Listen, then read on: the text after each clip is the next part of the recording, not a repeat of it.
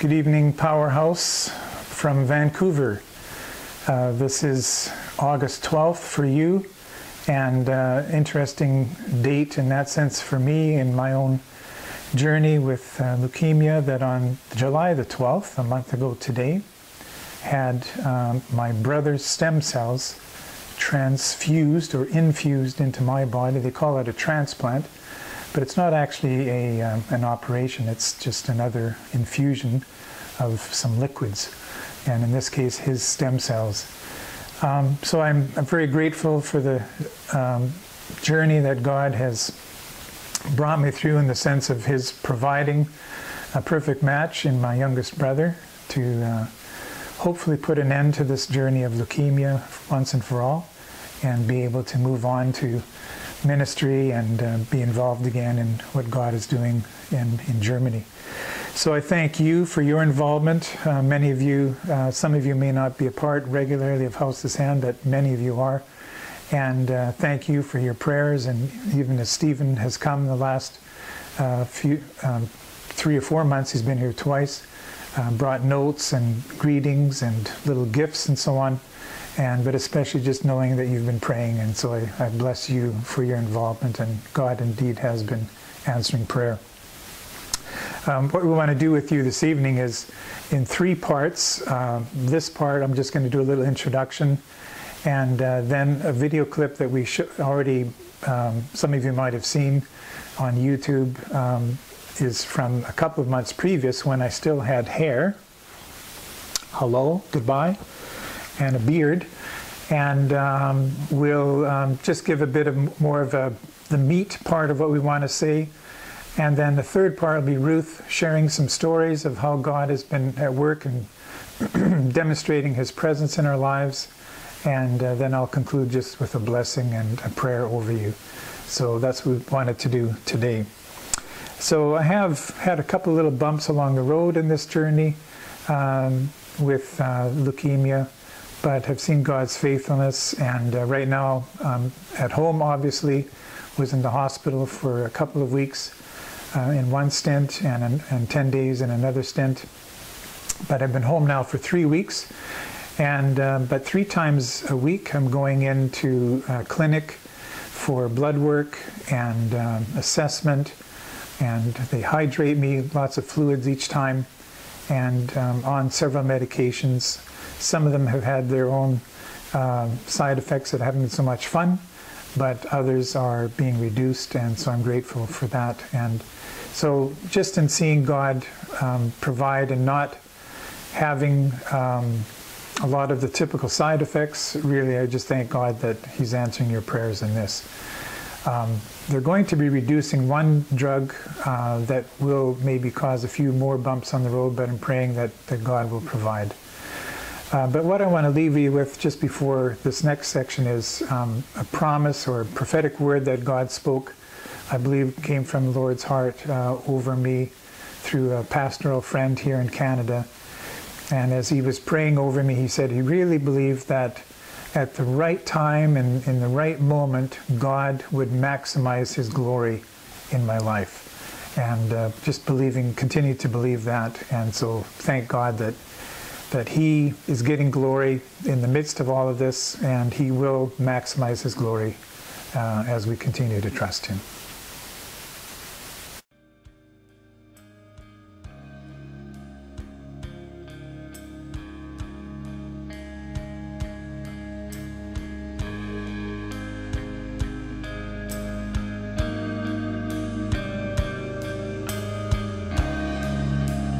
Well, here we are at this amazing place here at Crescent Beach. It's one of those places that we love to come, and in this season of our lives, we wouldn't have planned staying a lot longer in Canada, but as many of you know, the journey that we've been on with cancer, with leukemia, has thrown a loop into some of our plans, but we've just seen God's grace in the midst of it all to be able to, as we've said, be stuck in a place. If we had to be stuck in a place in Canada, this is a good place to be stuck in. And we're just so grateful to the Lord for how he's provided us with a place to stay and a great home church to look after us and care for us. And so on support. Yeah, on any given day, especially when I'm feeling better, we'll try and come down here for a walk. Some days I haven't felt so great,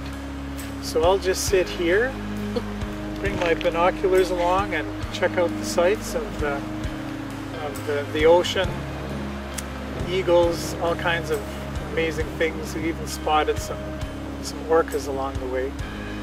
But it's been a chance to just rest and soak in the beauty of this place. And I think that's been a theme, just part of the journey is learning to rest, even with the questions, even with the unknowns, even with the uncertainties of the journey, learning to rest.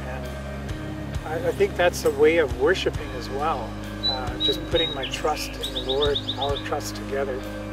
I've had a couple of verses that I've memorized in my first time of chemotherapy in Germany that have really helped me focus in on this idea of resting and treasuring God's presence.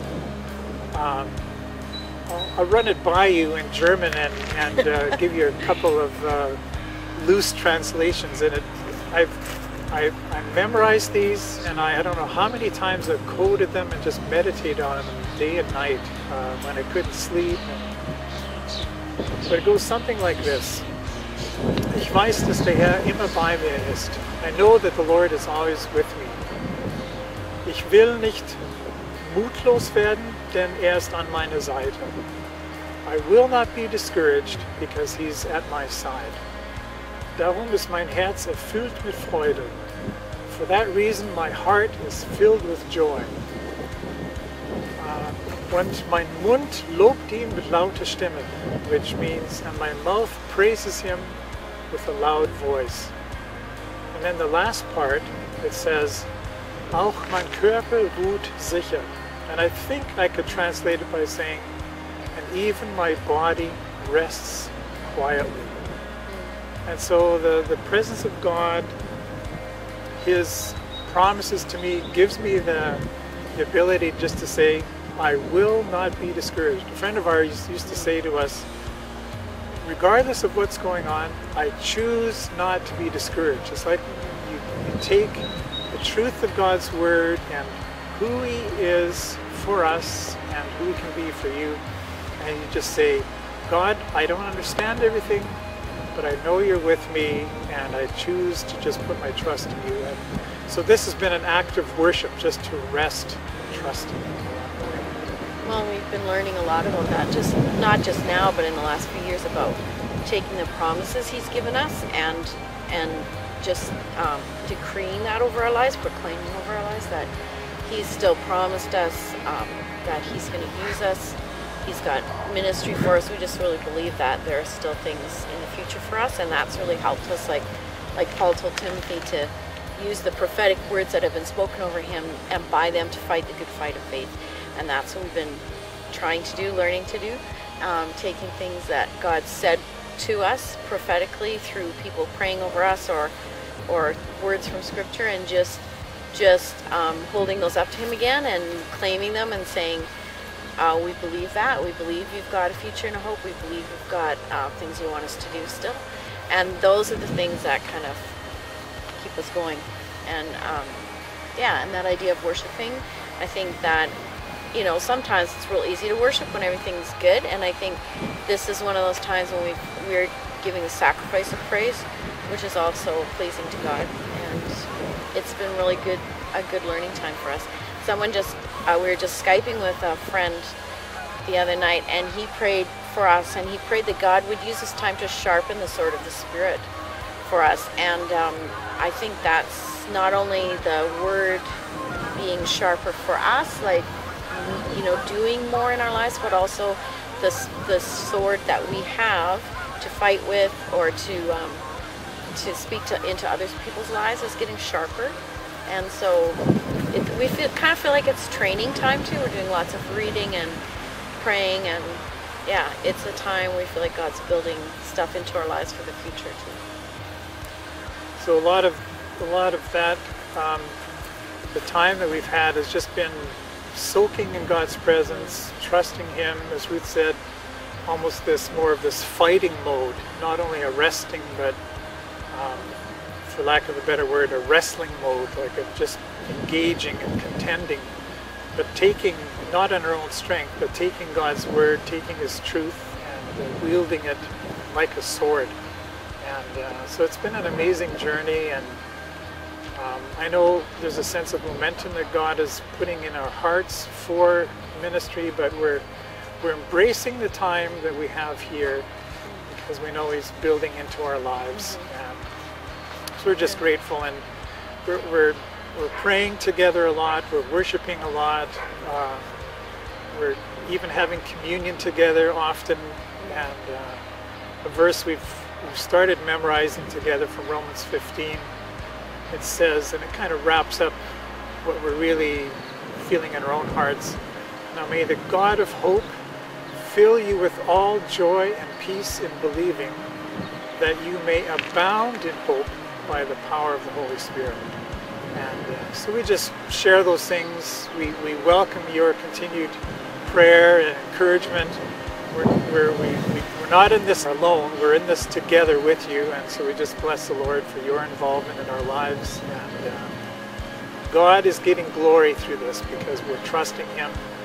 And even though we don't see all the fulfillment of everything yet that He's put in our hearts, I think it gives Him great praise and glory when we put our trust in Him, even in the waiting room.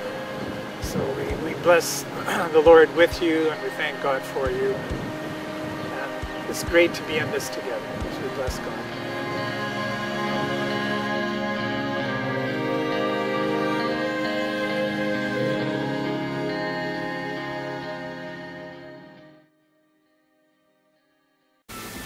So now we come to the less professionally made part of the video, but I wanted to tell you some stories about things that we'd experienced with God from the time when we made that other video, and then in the last month or so, or a bit more than a month, last 6 weeks or so.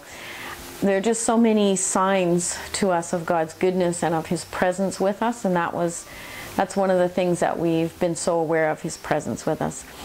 One of the things was, I had just left, and this was in June, I had just left for a week, planned to be a week in Calgary visiting our kids and grandkids, and that night that I was gone, Ralph started not feeling well, and the next morning he ended up having to go into emergency with acute anemia, and it was all a little bit scary. They weren't really sure why it was happening. His immune system was attacking his own red blood cells, and so anyway, it was just so cool to us to see how God surrounded him with Christians. There were several nurses in emergency who ended up in conversation, found out that they were believers in Jesus, and then when Ralph was transported to another hospital, one of the paramedics, they started talking, and it turned out she had graduated from Black Forest Academy in Germany.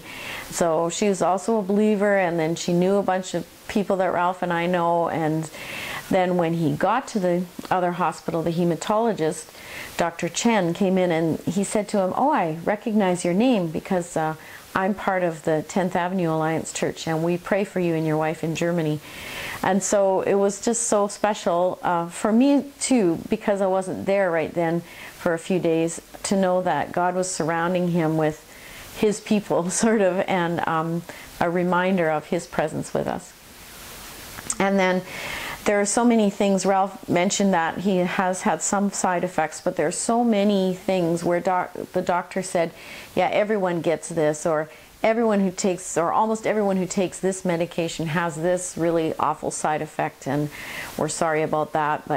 And things that Ralph just hasn't had to deal with, and we just see so much of God's grace and mercy in sparing him from many of the side effects or complications which could happen, and we trust that He'll continue to do that in the future. And then the people that we've met, we just trusted God that as He put us in on a floor with all leukemia patients, that He would use us. And something for me that was really special is I used to just hate going in hospitals. They always made me feel queasy, and I just didn't like being there, and so I didn't know how I was going to do. And I had such a sense as I went in every day, I just prayed for God to be with me and to use me, and that His presence would flow out of me like He said it would. And I had such a sense of being carried by Him and supported.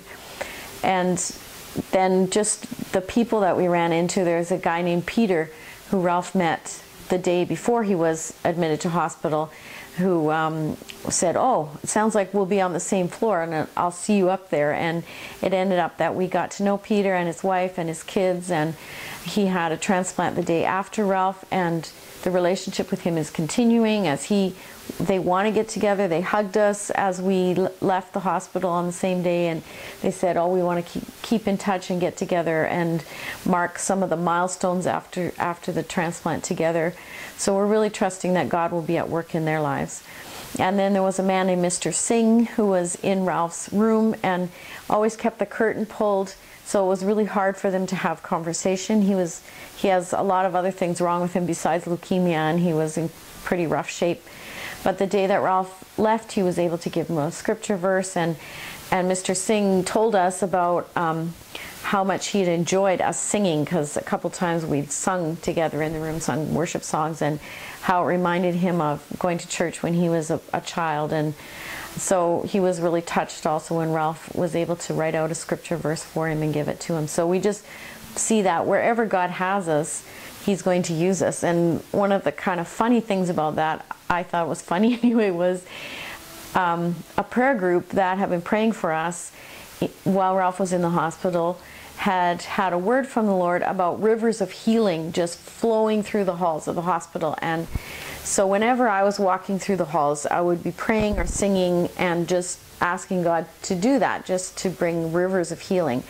And one morning I came in and talked to Peter, and he said, "Did you hear about our flood this morning?" And I said, "No." He said, "I walked out of my room, and here was all this water flowing down the hall right towards my room." And I mean, it turned out the shower had plugged and there was an overflow of water, but I thought it was God telling me, I'm doing it. I'm sending rivers of healing, and even though you don't see it, it's not like everyone's suddenly being healed on this floor, but I am here with you, and I am using you, and there are rivers of healing flowing. And especially that it was right straight towards Peter's was a really cool thing. And one more story. Ralph always had a beautiful view from his hospital room, whether it was on the 11th floor or later on the 15th floor. View out over the city of Vancouver and then the mountains behind. And a friend of ours who was there visiting and was just praying with us before he left said, "Thank God for the beauty that we could see, both the man-made beauty of the city and then the beauty of the mountains that God had made just towering over that." And for us, that became a metaphor of how we felt about all the wonderful care that we were getting and the medical things that can be done, and how thankful we are for that. But so much more is God's care and God's healing power, and that's what we're trusting in. And it reminded us of a verse that a friend had sent us from Psalm 20, where it says, "Some trust in chariots and some in horses, but we will trust in the name of the Lord our God." And that's what we're doing also for the days ahead. We continue to trust in God. We've seen His faithfulness and His goodness, and we know He'll continue to show His presence and be with us. So we're so glad we could have these few moments with you today at Powerhouse, and we are grateful for your involvement, as we've said. And you've seen how God has been at work, the amazing stories, the ways that He's presenced Himself with us, reminding us that He will never leave us or forsake us. And so we just speak blessing. We speak His presence out over your lives.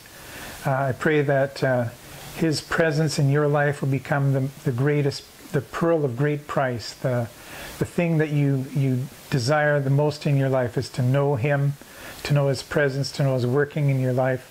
We speak out the joy of His presence. It says in the Psalms, in His presence there's fullness of joy. I pray that there'd be just such an an overflow of his joy, joy unspeakable, full of glory, as Paul says, and that the greatest desire of your life will be to know his presence and to follow him with all of your hearts. So we bless you, we thank God for you, and we pray that his presence will flow out of your life, that as you seek him every day on your own, as you seek him in his word, seek him in prayer and fellowship with others, that the overflow of your life will touch many others. And we bless you and thank God for you, and may you have a great rest of the time today.